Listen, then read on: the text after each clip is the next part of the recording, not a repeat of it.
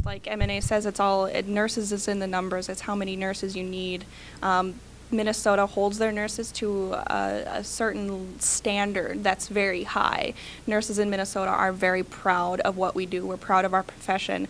And one of our greatest qualities is advocacy.